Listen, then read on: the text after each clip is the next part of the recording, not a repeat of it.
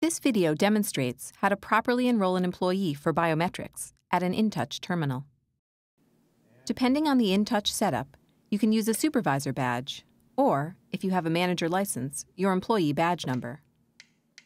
In our case, our manager is entering his badge number and providing the manager login password. Our InTouch has a manager mode screen, programmed to allow the manager to enroll and unenroll employees from biometric usage. Tap Enroll Employee. Swipe the employee badge or key in the badge ID and tap Enter. If the InTouch rejects the ID, the person is not a home employee, or the employee information has not yet been downloaded. If the InTouch accepts the ID and the employee is already enrolled, tap Yes to re-enroll the employee, or tap No to return to the Manager Mode screen. If the InTouch accepts the ID and the employee is not already enrolled, you will be prompted to select a primary finger.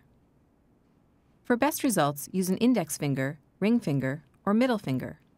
Avoid using a thumb or pinky due to the size and nature of the surface of those fingers. In our case, we want to enroll the right index finger, so tap the second square on the right hand. Now, have the employee gently slide the finger forward and against the ridge lock without touching the sensor area.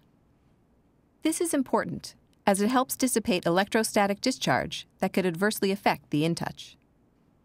Once the ridge is lined up with the joint, drop the finger on the sensor and hold it on the sensor with firm pressure, but not too much. Remember, it's a sensor, not a button. Wait for the InTouch to indicate the enrollment is good. If there is a problem, the InTouch will sense if the employee should move the finger up, back, left, or right, and offer to retry the enrollment. If the enrollment was fair, you'll be given the choice to accept the best result of multiple attempts, select another finger, or retry the same finger. It is recommended you retry or choose another finger.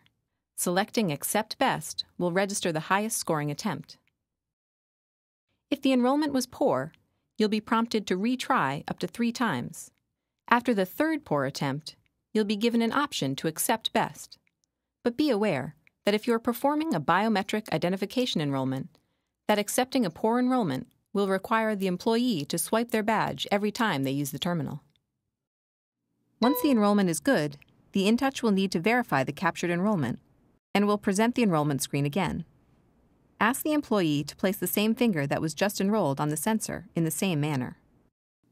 If the verification is successful, the InTouch accepts the enrollment.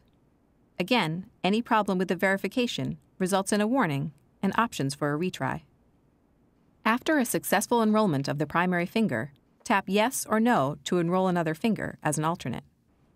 It is recommended to enroll a second finger in the event the primary finger is damaged and cannot be used to match the template captured during enrollment.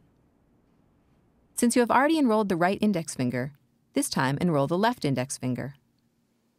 Again, have the employee slide the chosen finger forward on the ridge and drop the core of the finger down on the sensor. However, this time your employee did not drop her finger in the center of the sensor. Let's see how the InTouch responds. The terminal displays the core locator on the screen and shows that the finger core needs to move down and to the right. Using the feedback on the screen, retry the enrollment with a repositioned finger. This time the enrollment was good. Just as with the primary finger, you'll need to test the enrollment of the secondary finger. This employee is now successfully enrolled.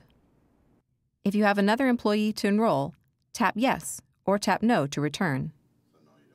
Remember, newly captured biometric templates will only be available on other devices after the next scheduled device updates.